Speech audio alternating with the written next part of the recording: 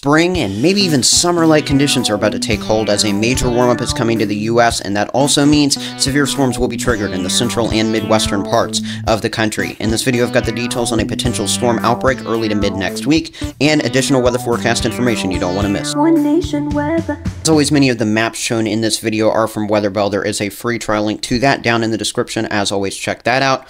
And of course, please hit the subscribe button if you enjoy the rest of this video and you are not already subscribed to the channel so I can deliver more consistent and accurate forecasts right to you. Now let's get right into this. Taking a look at the visible satellite that we've had here. This is through our Thursday, April 11th, 2024. As I film this video here in the late evening, we've got some showers and storms that have moved through parts of the East Coast today. They've brought severe weather. We've seen some storms in the Ohio Valley as well, bringing some squallier conditions. Overall, this low pressure system is on the ending trend here as it's going to be pushing on off towards Canada, gradually wrapping up with some gusty winds in a lot of areas along the East Coast over the next few days. Always check weather.gov to see your latest alerts from the National Weather Service and if you're included in a wind advisory or warning. Overall, you can see, again, using future radar from the European model as we look at our pattern overview.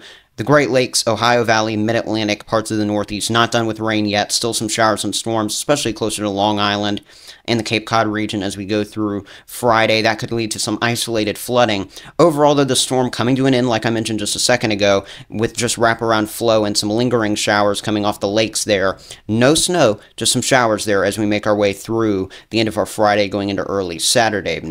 Now, you can see these red lines popping up over the central United States by the time we head towards Saturday, April 13th, 2024. That is as we've got some ridging developing over the central United States, dry unless you're on the immediate west coast, and some zones in the northeastern United States and mid-Atlantic. We'll be watching some storms late Sunday going into early Monday. Could these be briefly severe with especially gusty winds? Yes, I wouldn't rule out an isolated tornado or some hail out of those storms. Overall, probably sub-severe in most cases there as those roll through again late Sunday into early Monday. And then that warmer air and that ridging over the central United States, that's what's going to pay off early next week. And unfortunately, a strong way and potentially a violent way as we could see severe weather erupting over especially the central Great Plains here. So if you live from South Dakota, Minnesota, all the way back down there to Texas especially, I think we're going to see a dry line develop.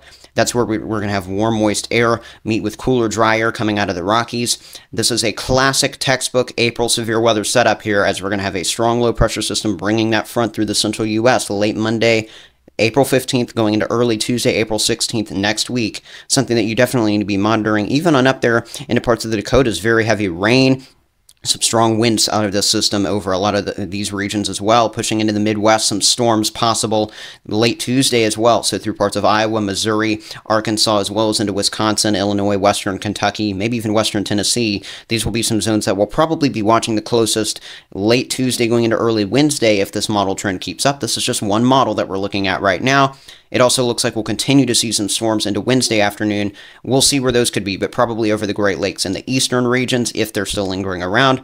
We'll also be watching that snow I just circled over there. That will probably still be ongoing and wrapping around this system as it kind of moves over the north central United States, and that snow pushes through parts of Idaho, Montana, and maybe Wyoming. Taking a look at the severe weather setup as we head into early next week. This is as we go towards Monday. Late in the evening, we've got a low pressure system and the associated mid to upper level trough. That's what we're looking at here. Trough just being an area of low pressure system digging down in the jet stream. You can see that there from Arizona moving into the central plains. You can see the front flank of that trough there into parts of Oklahoma, Kansas, late Monday night going into Tuesday during that severe weather time frame, trying to turn a little bit further towards the north, and that's just trying to become a negatively tilted trough, which essentially brings the strongest of severe weather events normally.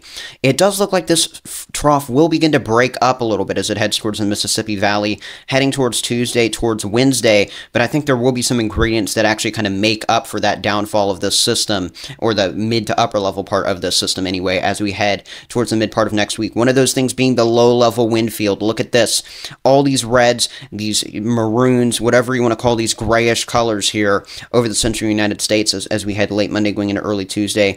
That is winds just above our heads in the central United States moving at 50 to 60 knots, a very strong low level jet stream coming out of the south.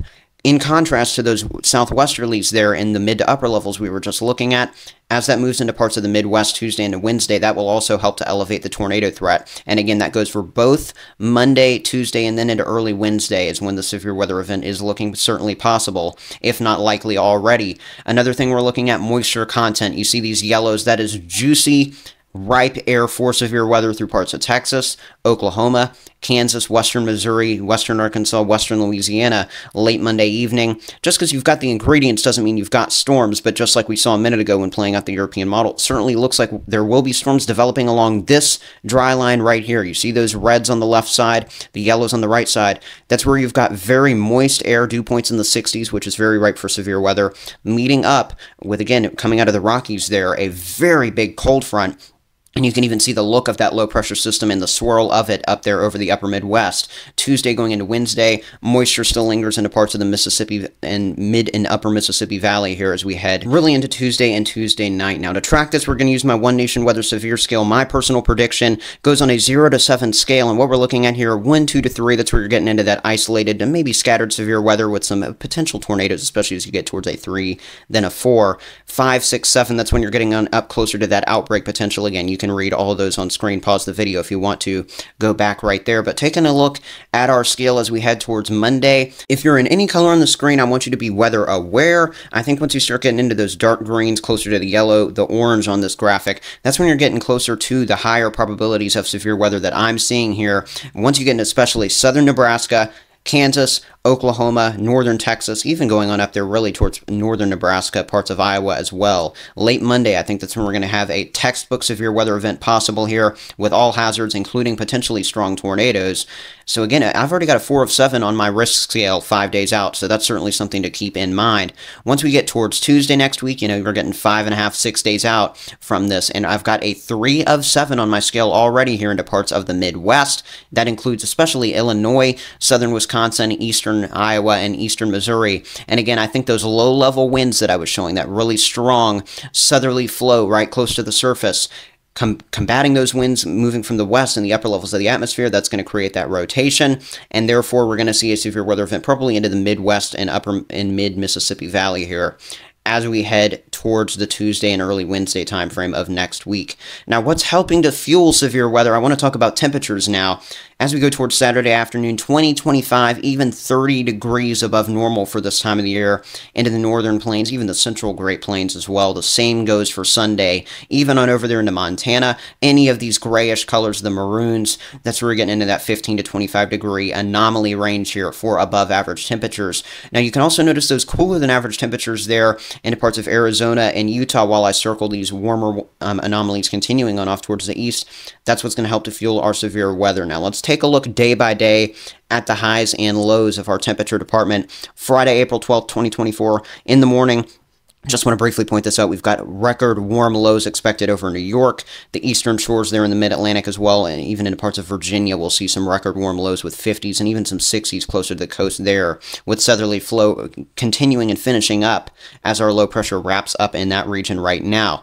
Friday afternoon, April 12th still, we're looking at temperatures in the 60s and 70s over a very broad expanse of the United States, but especially on down there into the southern high plains, closer to obviously Arizona, parts of southern Nevada. That's where we're going to be the warmest with plenty of 80s, and even again, you know, there in southern Arizona, some 90s to go around. By the time we head towards our Saturday here in the morning, look at this. Warm for a lot of the country, at least mild for this time of the year, especially if you're down there in Kansas, Oklahoma, and Texas. This is that really warm air, and unusually warm air, to be honest with you, that's coming into the country here. Saturday or in the morning, you know, we've already got 50s to start the day in a lot of Texas, Oklahoma, Arkansas, Louisiana. By the afternoon, a lot of this region, all the way in up there to South Dakota and southwestern Minnesota, not breaking records necessarily, but certainly getting well into the 80s. The only areas staying a little bit cooler on off there into parts of New York, Vermont, New Hampshire, Massachusetts. That's as we go through Saturday. Going into Sunday morning from Texas all the way up here into these zones I'm circling in the Midwest, some 60s to start the day. These are morning low temperatures, so you're not even getting below 60 in many areas like St. Louis, Kansas City, on up towards Chicago, barely getting down into the 50s at night. Broad expanse here that I'm circling, only getting down to those very mild morning lows here on Sunday. Here we go towards our Sunday afternoon. Look at this, all the way up here into parts of Seattle, Washington, and areas eastward. Very warm conditions. Look at that, eastern Washington getting into the 80s potentially. Some parts of Montana doing the same. Texas, western Oklahoma, into Kansas, we've got 80s to near the 90s, and that could break records there into central Kansas, Topeka, surrounding areas. It's going to be a very warm afternoon here on Sunday in that area. And then, you know, just all across the southeastern and eastern United States as well, excluding the northeast, we're going to get 70s and 80s here Sunday afternoon. It is going to be very warm with record-breaking highs in some communities there in Kansas, again hitting the 90s. Monday morning, this is our severe weather day. During the morning, you're already starting off with some record warm lows. That's what those circles indicate here into the central plains, with 50s and 60s going as far north as South Dakota to start the day. In the afternoon, here's that zone we'll be watching for severe weather, most likely on Monday overall, kind of that overall highlight. Into the 80s, plenty of moisture, looking just right for storms. And also down here over the southeastern United States, look at all these mid and upper 80s, the first taste of, you know, early summer-like weather, even if you want to call it that, through Georgia, the Carolinas, into southern Virginia, parts of Florida. And you can definitely see that locally warm bubble there that's kind of hugging the southeastern shores Monday afternoon. Heading towards Tuesday, April 16th, warm in a lot of the Midwest. We've got some record warm lows continuing there. Again, find your community on the map, even if I don't mention it. The color code and the key are at the bottom. Plenty of 70s, 80s, and even some 90s closer to the Gulf Coast as we head towards Tuesday, April 16th. And remember, we're seeing that spring moisture return as well, so it is very warm in comparison to average. Feeling a little bit warmer than what the actual temperature reads as well. The 6 to 10 day temperature outlook, this is 17th through 21st of April. Warmer than average on the East Coast, cooler than average there in the Mountain West by this point, as we're going to continue to probably see some systems move into parts of the Great Lakes. And we might even see another severe weather event tailing the one I discussed in this video towards the end of next week, and you can kind of see that indicated there with a lot of precipitation through the central parts of the country. So it's something we're tracking here at One Nation Weather, something you can track right with me by hitting that subscribe button. If you do so, you'll get consistent, accurate, easy to understand videos, and occasionally some live streams delivered to you. That's it for this video. Hope everybody has a blessed rest of your day or night whenever you're watching. One Nation Weather.